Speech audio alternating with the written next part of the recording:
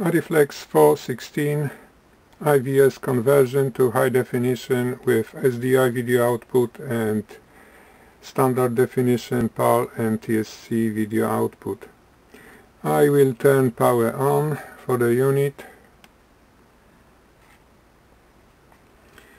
So we have image on high definition monitor here, and also is a standard definition monitor.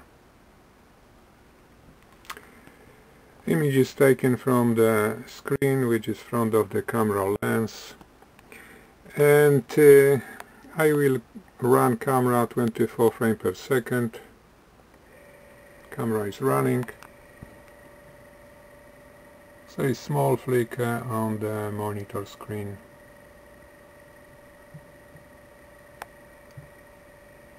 I stop the camera.